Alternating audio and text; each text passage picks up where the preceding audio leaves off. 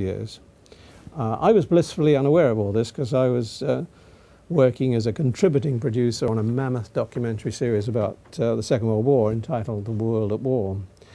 But then I did receive a phone call from Lloyd Shirley, who was running the creative side of Euston as well as being head of drama at Thames, and he said he was looking for a film producer and a film drama producer, and was I interested? And of course I said, well, I know nothing about actors and screenwriting and related matters, but he said, you do know a lot about 16mm film on location. Anyway, I said I would think about it, and I went schlepping off around the world to interview admirals and generals and retired politicians who'd survived World War II. But when I got back, Lloyd called me again, and he said the producer for Special Branch couldn't do it anymore, and would I like to take over? And I swallowed very hard, but my then boss, Jeremy Isaacs, generously released me from my World at War contract, and I began a new life. It was a steep learning curve, but I survived, and then Lloyd, Shirley and George Taylor asked me if we'd like to do another series. Now, it was about that time we were dubbing the final episode of Special Branch. You all know what dubbing involves, yes? Sound dubbing, you know, getting all the sound together, putting it on a track. And we did that in a dubbing theatre in Soho in London, where most of the dubbing theatres are. And we finished the dub early. We went to the Pizza Express, which was the only Pizza Express in those days, had a few drinks, it was raining, and we decided to go to the pictures. And we went to the London Pavilion to see The French Connection, which some of you may know is a film with Gene Hackman and Roy Schneider, and they play New York detectives who undertake a drug bust, and it's full of action, car chases, shootouts. And it's set in the bleak midwinter on the streets of the Big Apple. We went to the pub afterwards, and we got rather excited thinking about wouldn't it be wonderful if we could do those sort of films. Then, as it happened, Lloyd Shirley, as creative head of Euston, had commissioned from a television writer called Ian Kennedy Martin a screenplay featuring a detective in the London Metropolitan Police's C8 department, which is a specialised CID unit based in Scotland Yard, generally known as the Flying Squad. It had a glamorous reputation for apprehending robbers and other people who might commit major crimes. They had high-performance cars, and they sped around operating at will anywhere in the Metropolitan Police District. More colloquially, the criminal fraternity and others referred to this outfit as the Sweeney, as in Sweeney Todd. I think Ian's original script was entitled Macready, but we did decide to change it to Jack Regan. But Ian's research indicated there was a lot of dissatisfaction amongst the rank and file detectives because they were upset about the managerial changes in the Met that were being implemented by the establishment at that time. The view was that the Metropolitan Police had become organisationally arthritic. Now, the London Police Service, the largest force in the country, had had a long history of management problems. Some might argue it still has them. There were a lot of accusations of graft and corruption rife in the early 70s. And there have been a number of high-profile trials of senior officers convicted of serious malpractice. A new commissioner had to be appointed, and the then Home Secretary Roy Jenkins selected Robert Mark for this role. Now, Mark was a bright younger man who'd been successfully the Chief Constable of Leicestershire. And Mark's brief was to bring the Met kicking and screaming into the 20th or mid-20th century in terms of its management and its use of new technology and the like. And if that task wasn't difficult enough, it was aggravated by the fact that for the first time, the head of the London's finest would be somebody who'd never been a policeman in the Metropolitan Police. And of course, this got up a lot of noses, particularly within the firm within a firm, which is what the elite detective units of Scotland Yard would call. Now, Macready, who became Regan, was to be a maverick flying squad detective, a good thief-taker, as they say, but a cop who lived by his own rules and resented the prospect of interfering and meddling new management structure. I was asked to produce the film of Ian's script, and it was going to be called Regan, oddly enough, and it was, in effect, a pilot for a new drama series. I mean, I leapt at the idea. I could see how all the techniques that we've been developing at Special Branch could be employed to produce a highly cinematic series, strong on pace and action. And sadly, Ian Kennedy Martin did not enthuse about these changes I wanted to make to his script to ensure a more filmic interpretation of the test. I wanted more sequences on the streets and in cars, shorter dialogue scenes, more action, more pace and excitement, and I wanted as much of it as possible shot outside on the streets of London. With hindsight, I was possibly a bit too arrogant in articulating my demands.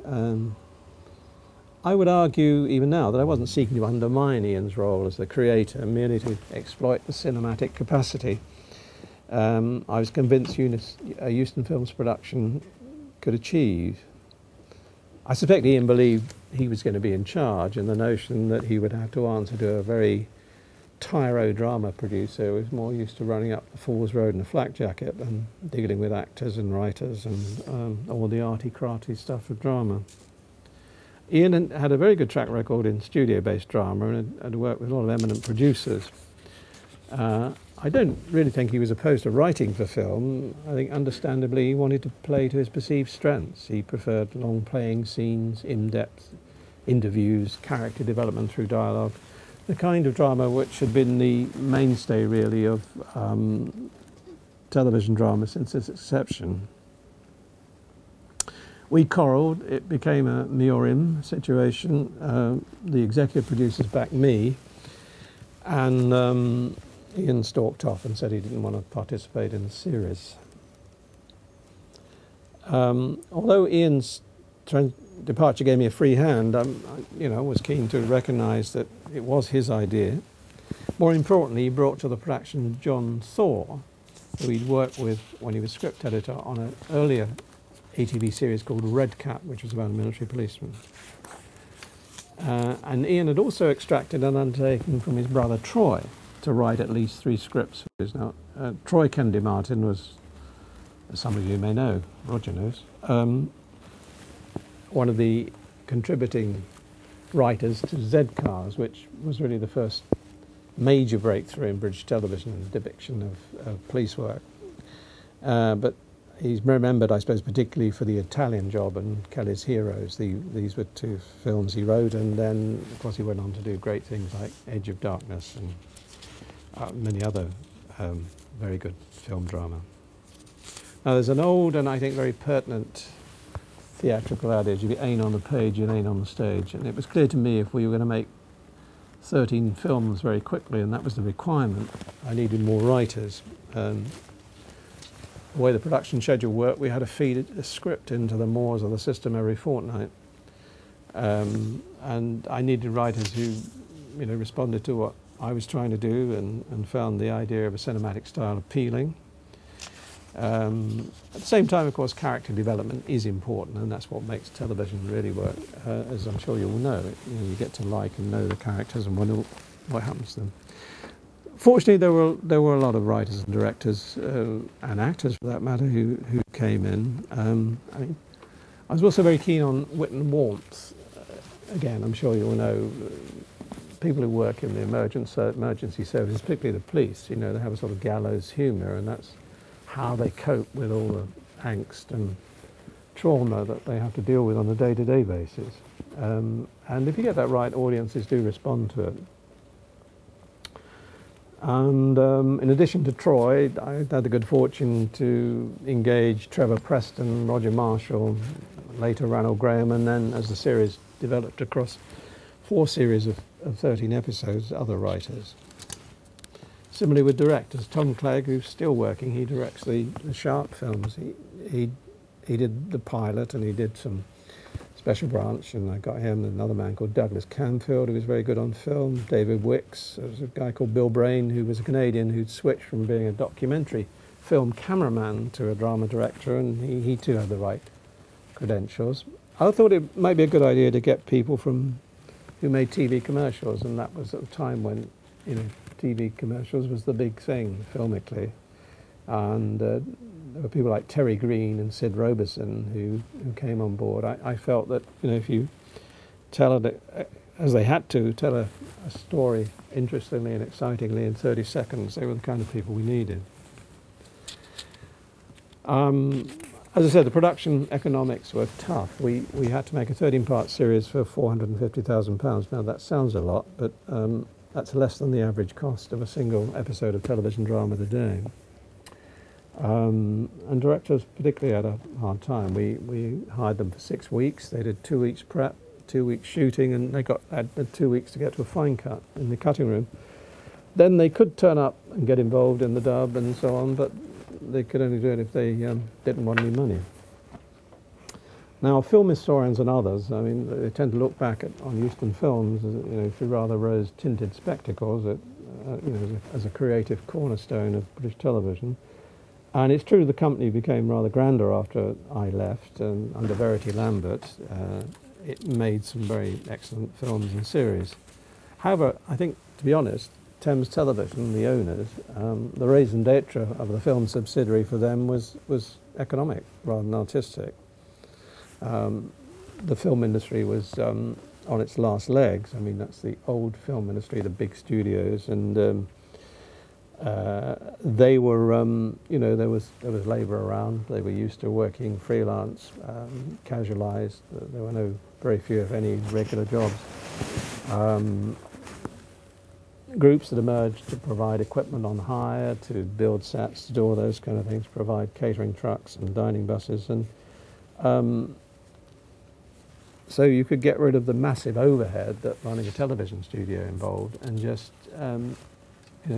pay what you wanted when you wanted it, and it was a very cheap way of making television and television drama, and it, in fact, was a rather good way, I thought. Also, with the talent agreements now, although they were the same unions, the unions looking after television talent, writers, musicians, actors, they'd negotiated very good deals within ITV and BBC. I mean, BBC was, as it is now, effectively a state organisation. ITV was very profitable, and of course it was a bit like the old Fleet Street days. No management of a commercial television company wanted to lose advertising revenue, so invariably they paid when there was a dispute, which resulted in what Mrs. Thatcher came to describe as the last bastion of restrictive practice. Now, as I say, although it was the same unions, people working in cinema film had no bargaining power, so they went for what were called buyouts. So, this is how Lou Gray did very well with the shows he made. You got an actor or a writer and you paid them a sum of money